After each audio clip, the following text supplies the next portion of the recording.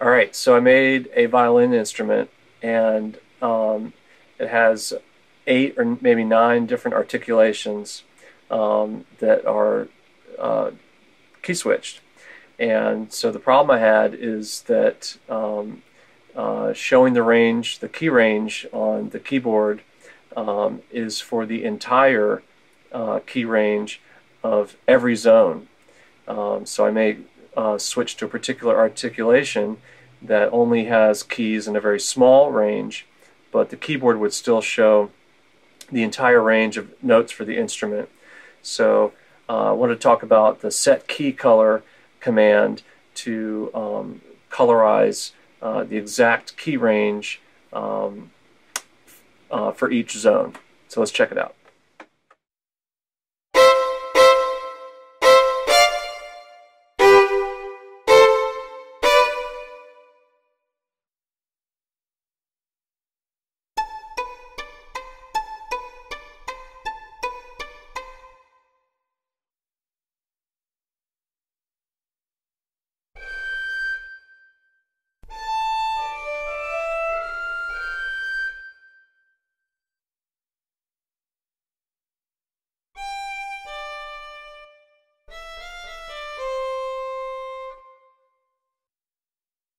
So this is the instrument. It's called Not This Violin. Um, just a quick overview. Very simple, but I've got a reverb, delay. That's both of these are wet dry mounts, and delay time. Um, you can see right away the key switches are colored red, and the active keys are colored blue. That's pretty standard, but well, let me show you. So what was happening was this is an articulation that has the entire key range, but I would switch to an articulation that does not use the entire key range. And previously, um, the colors on the right here would not change. And so I might be playing some keys down here and get no sound, and it was just a little confusing. So I changed it. So when I hit the key switch now, it will reflect the keys that are in that group. Right? Pretty intuitive,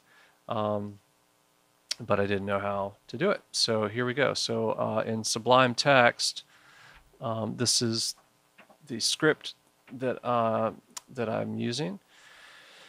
Let's see. So this section here is really where it happens. So this is in the initialization section.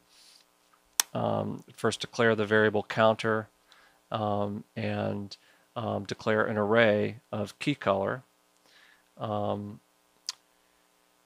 the first thing that needs to happen really is to make every key its default white and black. Actually, this says right here key color none. And I think that I found actually that key color inactive actually works better. I'm going to change that. So this is set up in a loop. There's a while, end while loop here. So while the variable counter, while counter is less than 127 every key, it's going to do these things. It's going to assign the key color array of counter number. So key color 0 is going to have no color. And then it's going to actually set that. So it's assigned the color, then it's going to actually set that color. Color 0, counter, is going to be key color 0, which is no color. And then it's going to add an increment of 1 to that counter, and until that variable counter is greater than 127, it's going to assign and set that color to each key. Right? So that basically goes through and sets every single key to its default black or white color. Okay, the very next thing that it will do is then set the color for the key switches. And so this depends on the instrument in use. For my instrument here, let's open up the script editor, and okay, good, it's open already. Oh, actually, no, I don't need the script editor. I need group editor and mapping editor. So, I needed to go through every articulation, every group, and look at both the group start option for which key is being used for the key switch, and then what is the actual range of zones in that group. Each one of these is slightly different. Okay, so back in Sublime Text, this is the range of notes that I'll need for my key switches, right? Starting on note 48, if you're not sure about that, that's just from C -2, whatever. Basically every octave is 12, so 12 to, maybe this will be easier. Let's look at, yeah, C -2 is, it's key 0, 12, 24, 36, 48, etc. So all my key switches start on note 48.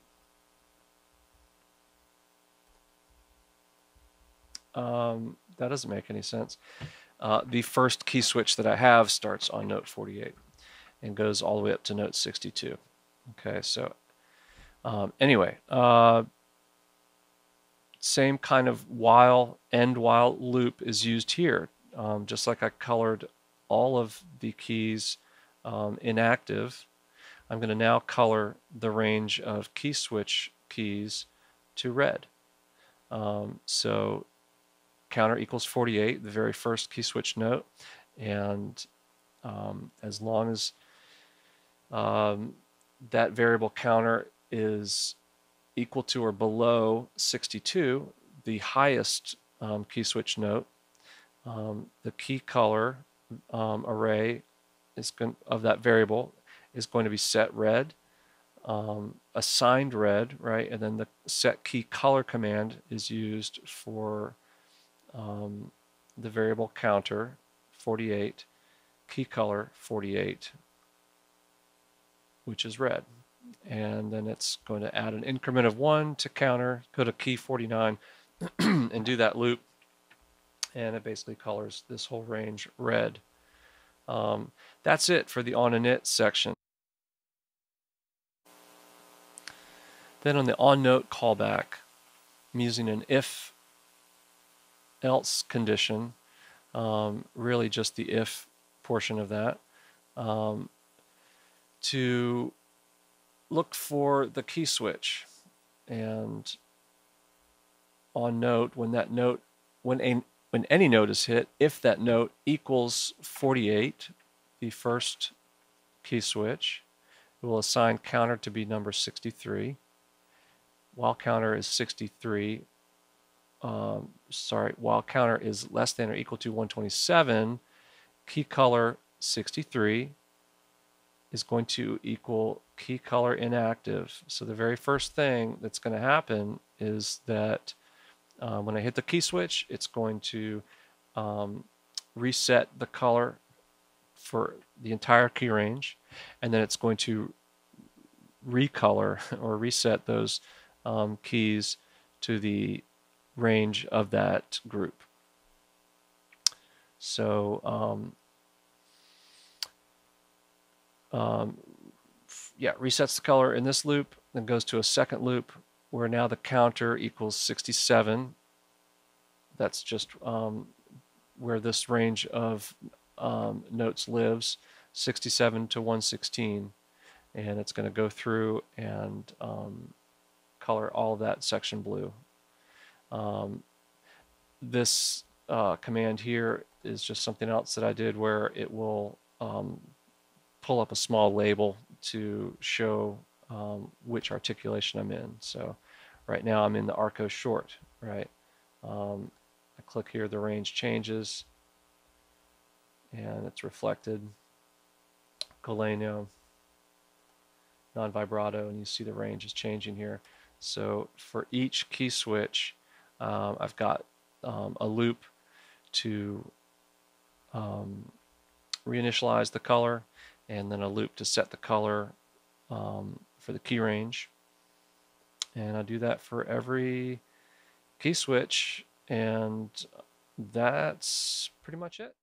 Thanks a lot for watching, and please subscribe and like this video. It'll help me to do more like this. If you have any ideas for other videos you'd like me to do, please leave that information in the comments section. I will put a link to my website where you can find this instrument. I do have it for sale, but it's I think I'm charging $10 for this instrument, and feel free to check it out, and I've got some other stuff there too that you might like. Thanks a lot.